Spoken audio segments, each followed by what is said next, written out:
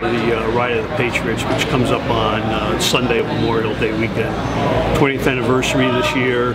We've been doing this for 20 years and started out as maybe 50 of us back in 1999.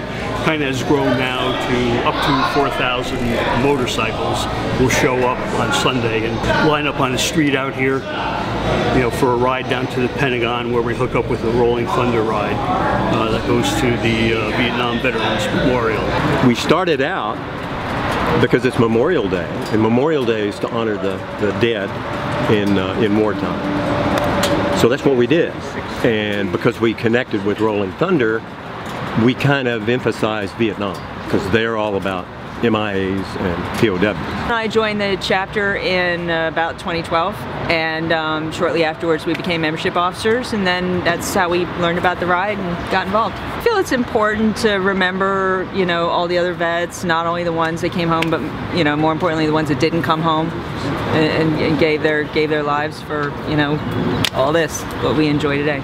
So the Ride of the Patriots I've been doing since about 2012. So I joined this chapter in 2011 when after I'd been riding for a couple of years, and I had always done Rolling Thunder downtown on the side of the street as a spectator.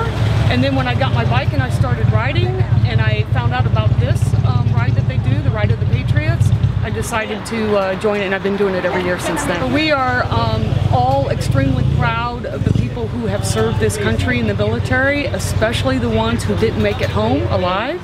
And so to us, Rolling Thunder wraps that up into it, as well as the whole concept of what Rolling Thunder is about with regards to the prisoners of war and making sure that Americans don't forget about them.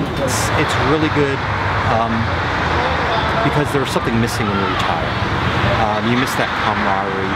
You miss having people that understand what you've been through and where you're coming from. And this group's been great. I always joke, I bought a motorcycle, but I inherited a family. And that's really how it feels. They're a great bunch of folks.